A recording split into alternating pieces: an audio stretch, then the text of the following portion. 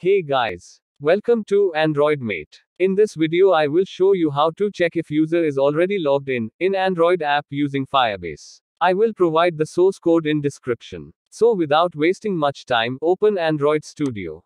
I have provided the links of videos in which I have shown how to create login and sign up page. Open splash screen class file. In this file we are going to check if user is already logged in or not. Let's start by declaring the Firebase Authentication variable. Now let's initialize the variable. Now let's apply a condition where we will check whether currently user is logged in or not. If user is already logged in, then we will redirect user to main page, otherwise user will get redirected to login page. Let's test the app.